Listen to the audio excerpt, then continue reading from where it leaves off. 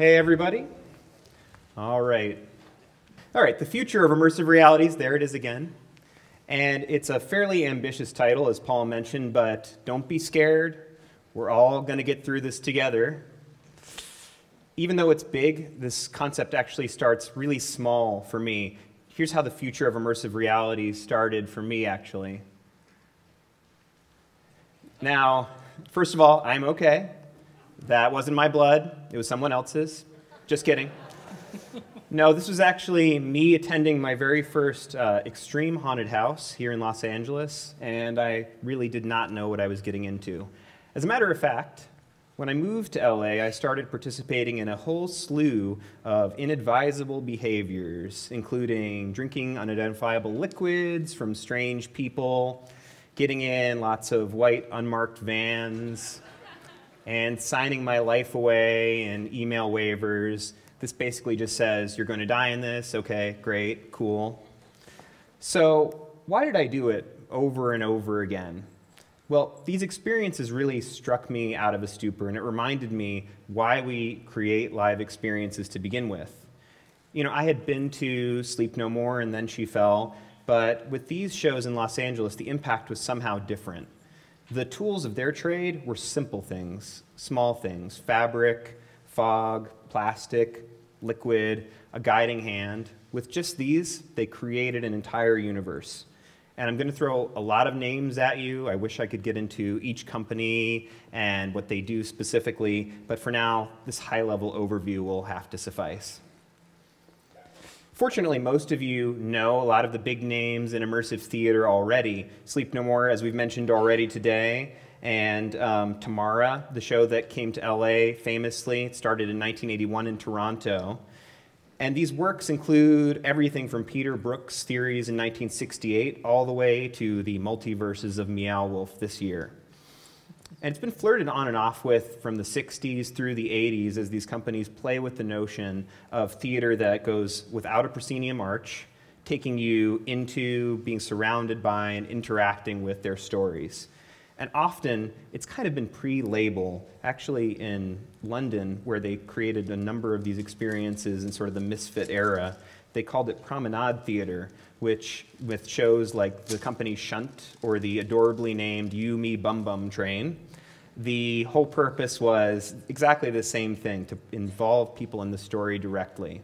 Now, the giant of this field, of course, is Sleep No More and Punch Drunk. And even though Sleep No More is known for having started in London, then going to Boston, and then sticking around and around and around in New York, Sleep No More is just part of what Punch Drunk does, and they've actually been in the business since 2000, creating works based on the playwrights such as Chekhov, Shakespeare, Ionesco. They even snuck a little Doctor Who into the mix.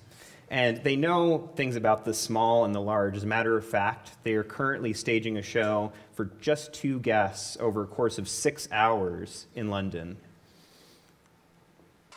Then we come to the other side of the coin in immersive theater, what I call the ugly little brother, the extreme haunted house. And these take the immersive theater techniques and add things like waivers, touch, physical and psychologically demanding scenarios, I'll say, including companies like Blackout, Heretic, and Alone, an existential haunting. That's the name of one of the shows. And these really are not amateur torture fests with no purpose when they're done correctly. As a matter of fact, people don't know this, but when 2009 rolled around and Sleep No More premiered in New York, so did Blackout Haunted House, which exemplified many of these traits. And the creators actually came from the theatrical background, seeking for a way to subvert theater in fun and somewhat disturbing ways. And when it's done right, the extreme side of this immersive coin is some of the most esteemed work in our field. You might not know, but there's actually a huge boom happening in immersive theater right here in River City in Los Angeles. And it's not just horror. We have humor like the John Stamos Is My Baby Daddy show, and magic, beauty, even therapeutic transformation. But what if this new wave of immersive theater is a fad? How do we know that it has what it takes to last, like VR does? Sorry, like VR does. Sorry, like VR does. Okay, so all joking aside, VR, just like immersive theater, has come and gone in waves as the experience technology has grown to meet the final creative. And often it's not because of the major things in design. Usually it's because we've just gotten better and better at the small things. With all of this immersive work and development, of course, there have been hundreds of discussions trying to define what immersive is, and nobody can really agree on where it starts or stops, leading to an outright existential crisis. For me, I never really cared about what the definition was. I always leaned on Justice Potter Stewart's famous quotation about pornography. I shall not today attempt further to define the kinds of material, but I know it when I see it. Really, for me, I wanted to figure out why we all got hooked on a feeling. I don't have the music, so you'll just have to hum it in your head, just pretend, cool. I also wanted to figure out why this young generation of them darn millennials were so into this stuff. Hey, you crazy kids, we're up here. Phones, you know. That's Brantley in the striped shirt, by the way. He's going to be important later on, I promise.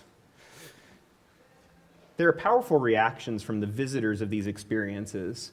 Things like this: I feel everything more, and it takes a couple of weeks for that feeling to go away. That's powerful, right? The creators in this stuff are in it for all different reasons, but it really swirls around that idea of getting people interested in something real. And screens are not a problem, but we should not underestimate how much people still are excited about elemental factors. The future for us, I believe, is built on how well we use the tools of technology and meld them with the tools of the real things. We should be figuring out how to keep these strong and in the mix to help our guests remember that there is a real world to be lost in. Now, of course, there are only so many types of stories, but let's not overlook the foundation of what guests want to experience, and I call it primal storytelling. It's the body story. I mean, what else is our E experience in the SATE acronym but a story understood primarily by the body and not the mind?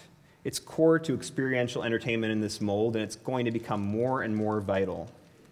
Now, I know for most of you, thinking of this stuff as a theme park designer or themed entertainment designer, okay, that's great. How do I use all this magical, personalized interaction and extrapolate it over audiences of thousands an hour? Well, you'd be surprised to see how often this kind of personal engagement is actually within our grasp. It has less to do with resources or lack of resources, and more to do with how we utilize and position our primal storytelling.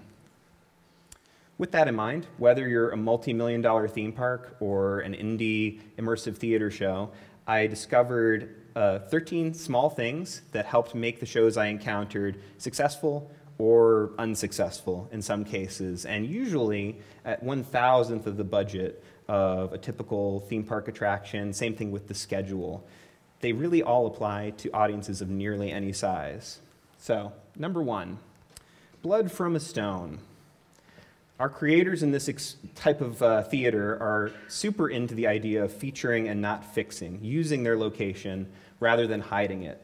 And most of the creators that started to make this work used things like storage closets, their own apartments, garages, even U-Haul trucks. They used the things that were already present and the best of what already existed. Look, it's a scary haunted mansion. Yeah, don't do this. These creators really take the path of least resistance and prove that it's okay to use the things that you already have in your physical location to set the show. Most of the creators that I know in these experiences will actually hold off in writing a script until they know specifically what location they're in and who their performers are. And that site specificity is really key to this kind of work. Scrutinizing audiences now look at everything that we do, right? And if the casing is part of that, why not make the casing part of your show?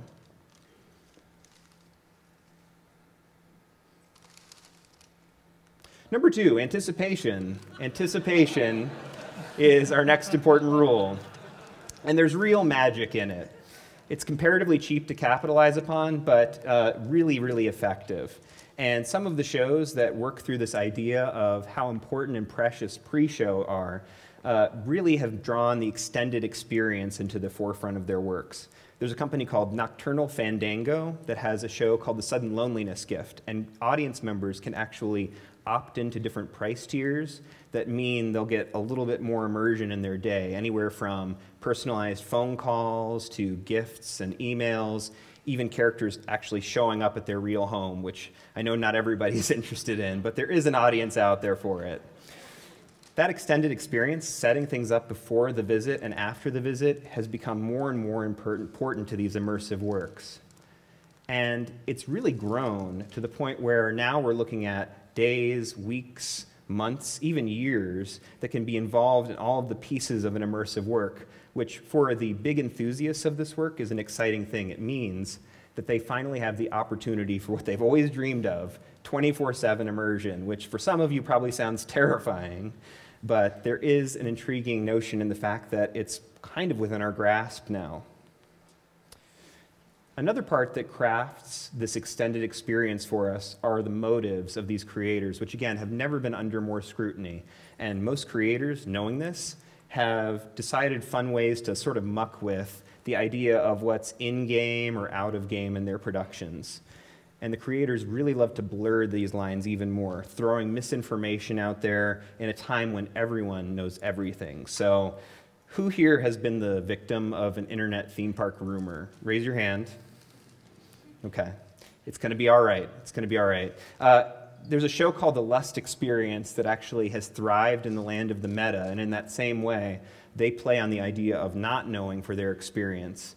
Their writer, Clint Sears, actually wrote about midway through the pre-show of their experience, Darren and I have agreed to leave the project for a myriad of valid reasons that will have absolutely no effect on the quality of the show, and we remain as committed as ever to the Lust Experience that we now get to enjoy as fans ourselves. Now, of course, when they left the show, and I'm not insinuating anything, of course they left the show, but now that audience is cast into complete doubt. If the creators of this thing I bought a ticket for and I'm getting ready to attend have left, what kind of show am I in for now? All right, pop quiz, rule letter D. Does anybody know what rule letter D is? Anyone? No? You guys seem confused. Did you not know there was going to be an interactive portion to this experience? Yeah, rule number 3 is great expectations. So if our expectations aren't set up correctly, guests can have a real problem, and setting expectations is going to get more and more important as we get more interactive in the themed entertainment industry. Guests need to know what they can and can't do. And if your interactive rules change, that's okay. Let's say that the rules in a section stay the same from room to room or from scene to scene, or are consistent across your experience. Can I talk to participants? Can I touch things? Can I move things? It's fine. You just need to commit and be ready to make all of your design decisions, really focus and bring out that decision. That's right, public domain guy. It is confusing. Look, all right, I'm going to level with you. I am a dumb guest. From roller coasters to escape rooms to immersive experiences, people who are otherwise intelligent like me, we lose our brains when it comes to these experiences, which is totally cool, but you have to overcompensate. Ultimately, it's about establishing this new paradigms. Thank you, yes, sorry, I apologize. Number 4, me. Sorry, I used your Facebook picture here. I hope that's okay. Your hair looks great, so no problem. Anyway, it's the age of Instagram. It's the age of social media. It's really the age of social media interacting and ceaselessly adapting to all of the things that it thinks that you like. It's a science, the science of me. And you've wanted to be part of that story ever since you read your first Choose Your Own Adventure book. I know everybody here read You Are a Shark. I don't even need to ask. Obviously you did.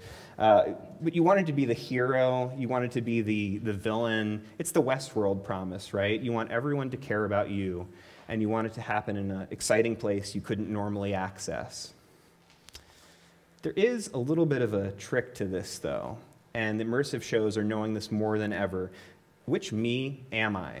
Am I me as a patron of your experience, or am I taking on an assumed role? Again, it's just like the previous rule. You have to make a decision and be prepared to live within that decision. Otherwise, guests that come to these experiences will end up very, very confused. While we're on that subject, as an aside, if you're going to go through an assumed role, maybe we should try to stretch the boundaries of these assumed roles outside of the typical trainees and recruits. This is a drawing of a typical theme park recruitment scene. I've had a child draw it to preserve anonymity, but let's be honest, everybody, we're all guilty, okay? And for that matter, immersive theater has the exact same problem. About half of the immersive works that are currently in existence, the theme is you're in a cult. So then you've got your dual meaning, and you've got your trusting the audience, and oh, wait a second. I started at the middle of this slide. Let me back up again for a second just to explain. In medias res, in the middle of things, many immersive experiences start in the middle, just like a lot of themed entertainment attractions, and that's not accidental, of course. It's by design. It's primal and small, but effective, and it's been used beautifully for decades in the worlds of film, television, literature. Make me part of the story right away, I'll catch up. And this slide's meaning is actually a little bit of a double meaning. It means that we should be involving our participants right away and involving them up close and personal in the task at hand. It's all about learning how to trust our audiences. Now, we know that in all the attractions that we work on, there is a level of that trust, but there's a chance here to believe that our guests want to be thrust in the middle of a story and catch up and pay attention. And there's opportunities to continue to drive this feeling forward even more. Speaking of which, rule number 6, I want to lose control, but not too much. So when you're on a theme park ride, you rarely feel like you're in danger, which is kind of weird in an industry where we're frequently being attacked by robots or falling off skyscrapers or flying to Mars. So why don't we feel endangered? Because even in the scariest moments, we trust the ride manufacturers to offer us fear without consequence. So we happily give up control. But some immersive creators have really decided to have fun with this and subvert that sense of control. And they've really learned in their works that even for a second, if we feel like we're not in control, we really, really enjoy it, just as long as we trust the creators to return us back to where we started with our physical and mental well-being intact.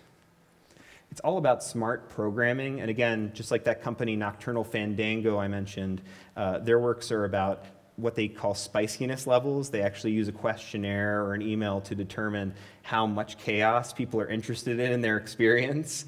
And depending on how high the spiciness level is for somebody, it shows how much they show the experience coming apart at the seams and really playing with that. It's also focused on the threat of impact because most of these creators know that the threat is actually a lot more engaging and exciting than the impact itself. Rule number 7, the live performer stands alone for now. The live performer is captivating, surprising. For right now, I believe the live performer has no equal, assuming that they're good, of course. Immersive theater has really found out and pinpointed how multifaceted these performers can be. They're way more than just someone who delivers dialogue. They are the stage managers and directors of their own scenes and moments in an experience.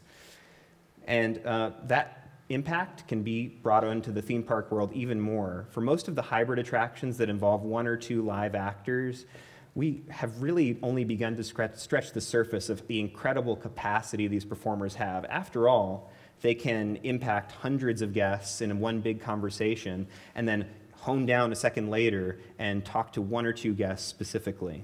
They really do have an incredible range. And after all, just like Danny mentioned with some of the performers and cast members in Pandora, people remember people. They look at the cast members and don't make the distinction between an operational cast member or an entertainment cast member. They really just understand how wonderful that live touch is. There are, of course, ways that we're trying to play with technology to simulate the live performer. And in virtual reality, there are hot tickets in figuring out the technical and operational challenges. So it's shrinking, but right now it's not quite able to replicate that human touch.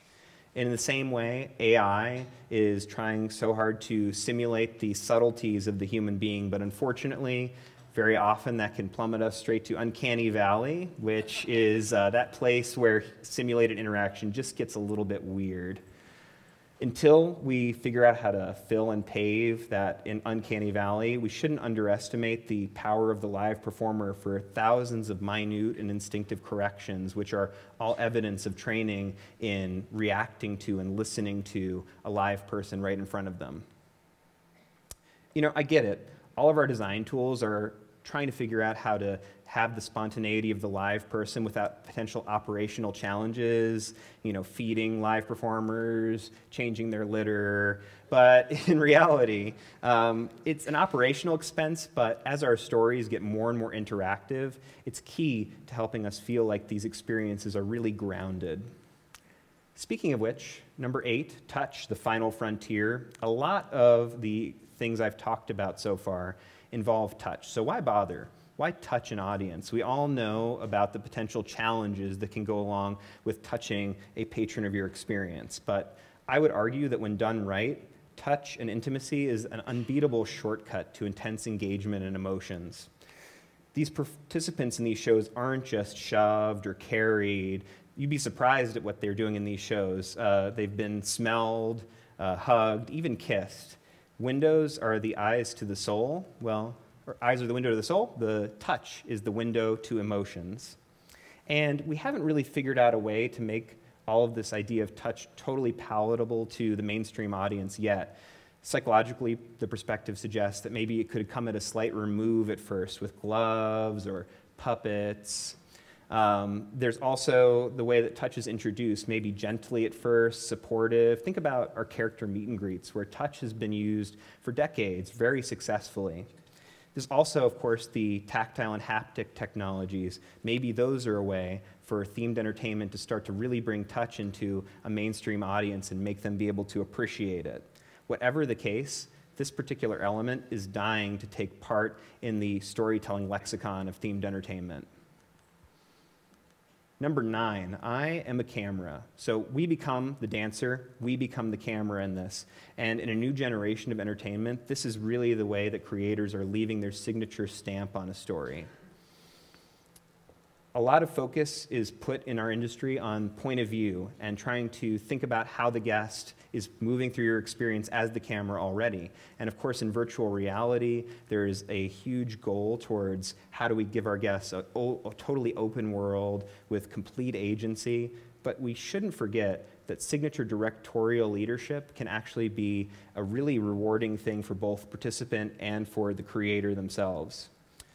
When I went to Heretic's production Vanish, a performer bodily moved me through a scene, covering and uncovering my eyes with his hand irising the scene as it progressed. And that attention to detail, that precision, treating me like the camera, that kind of removal of vision and control is sort of our chance at a new auteur cinema. All right, so here's our next test, everybody. What was his name again? Anybody know?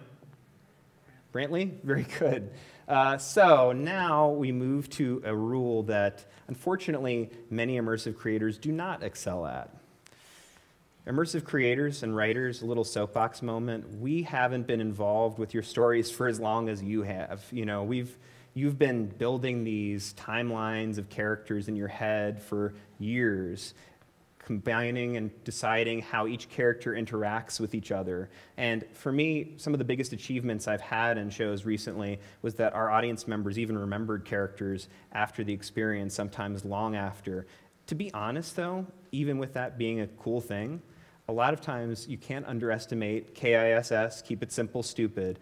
A lot of times our participants really only perceive some of that stuff, and we should be questioning how much needs to be in there. We don't want to overlook the power of pure scenario. Sometimes it's great to be sneaking through an environment or hiding from another character. That power in the pure scenario only needs a little tiny bit of character and story. sometimes it's actually better to not know. So steer clear, if you can, of the capital S story. There's really no room for blood feuds and family lineage and a 3-minute teacup ride. All right, number 11, pace yourself. This rule ties closely to the rules of the game I mentioned earlier. A ticking clock is hanging over every immersive experience, whether it's an escape room or not. And those tools of design need to focus on a clear sense of pacing. And pacing is useless if we, as the creators, understand it, but our consumer has no idea. Too often, the production team misunderstands what the pacing is going to be like for a guest, assuming that they'll linger in a scene that we didn't spend too much time on, or that they'll race through something that we figured that they would luxuriate in. And it's not really their fault. It's our fault for not using the tools of performance, lighting, sound to dictate our pacing. A recent example that's been successful was Delusion's show, His Crimson Queen, which happened last year. They utilized two very different forms of pacing, the overt and the subliminal. In the overt sense, they literally had a voiceover track that announced Act 1 and Act 2 transitions, giving a really clear sense of where you were in the story. But transitively, our subliminal pacing involved nothing more than an hourglass in one scene to subtly amp up the urgency of the moment and make people understand how they had to move through that space.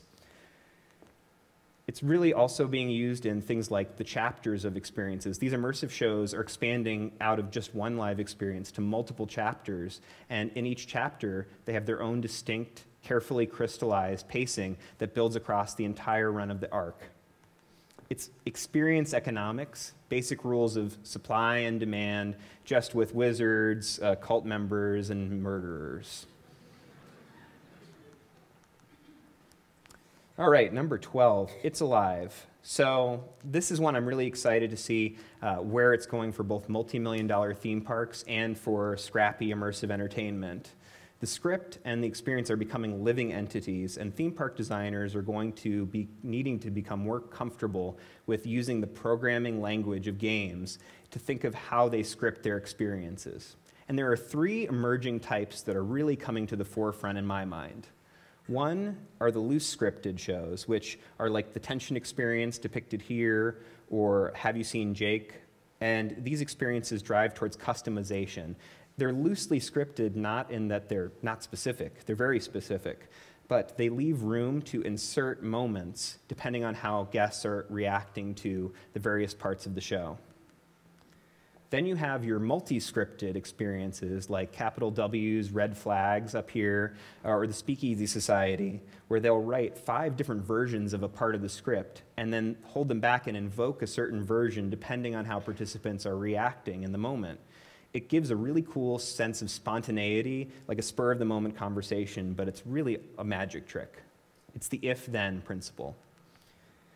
And finally, we have our unscripted productions, and these have a stable amount of time that participants are immersed in the environment, and stable elements like stable lighting, performance, audio, but then the performers and the guests are kept on their toes as the creators spontaneously react to guest choices and participant preferences throughout their experience, making it very spontaneous. It's that defined field with X feeling. It's basically improvisation like jazz, really, really scary free jazz. Number 13, self-portrait of a tortured immersive artist. So when your audience looks at your experience's Facebook page or even the facade of your experience, what do they see?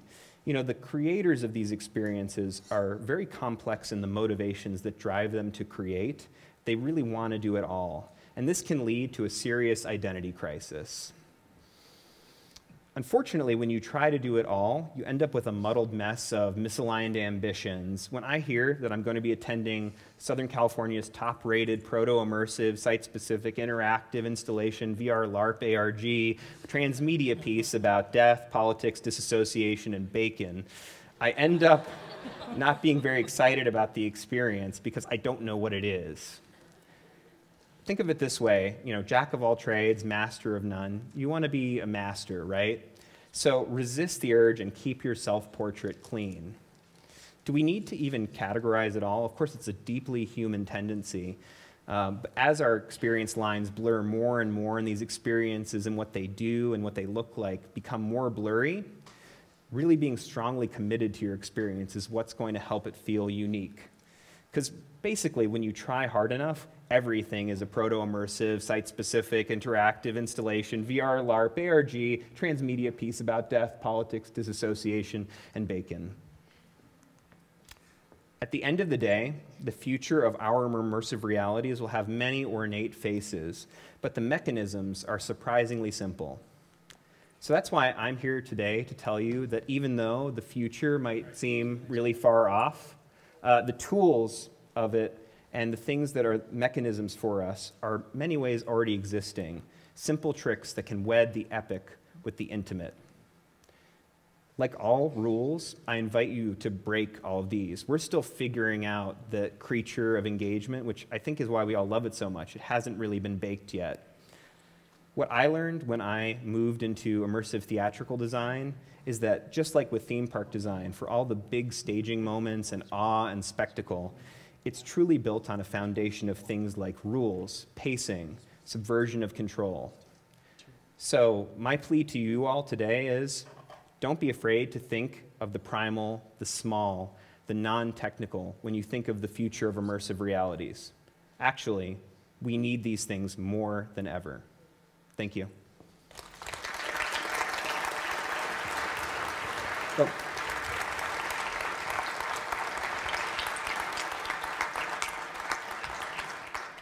Thank you, David. We have time for a few questions before we move on to the next speaker. If you have any, lots of questions. Please wait for a microphone. Yes, 1, 3, 4. Hi, my name is Tria, and I'm from USC. I have a question for you. So I've heard a lot of opinions, different opinions on immersive theater and concerns about different types of people with different levels of participation. And I've heard the arguments on both of the constituents that like you should get all of your audience members to get up out of their seats and engage in the activities, and some argue that we should like allow different levels of participation so that they will feel more comfortable within the environment. So what is your take on that subject? I completely agree. One of my favorite things I've heard recently was about Knott's Berry Farm, rather, their Ghost Town Alive experience, where they said that it was an introvert's experience designed by introverts. So there's a reality that not everybody wants to be fully thrust into this stuff all the time and take on the role of answering questions and being put on the spot. For a lot of the productions I've been developing, we have played with just how you can, I think that the key thing is that these experiences have much more of a low bar of entry than people realize, and the people who are going to like it the most are also paradoxically the most afraid to go into these things. So we are actively designing ways to sort of slowly immerse people in the experience. By a recent show I'm doing right now, the guests actually have a bandana on, so they're not even being forced to speak or be part of the experience. Their mouths are covered, and they get to be involved in that world and move through it much like a dark ride, but there's not that pressure weighing on them that, oh, I have to really be a character and be in all this stuff all the way. I think we'll be able to stretch those boundaries more and more in coming years, but definitely for right now, I totally agree that our experiences should focus on not just the person who wants to be, I'm first right in line, you know, with my fake sword, pretending to fight all the bad guys. I'm also paying attention to the person back here who's got their arms closed, who just kind of is enjoying taking it all in. For me as a guest, it's just as important to stand back and watch and enjoy other people as it is to participate. Thank you. Sure.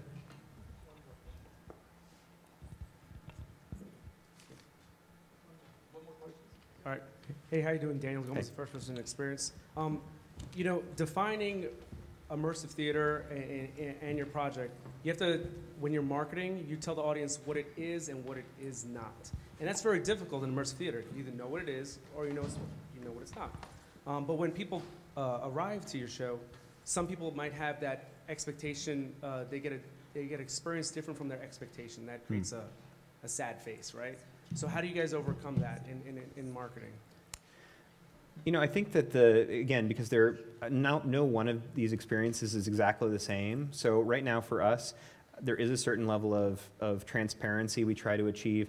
I think that the biggest thing is, from a marketing standpoint, is how it's not even just you're going to crawl in this experience or you're going to be masked or whatever.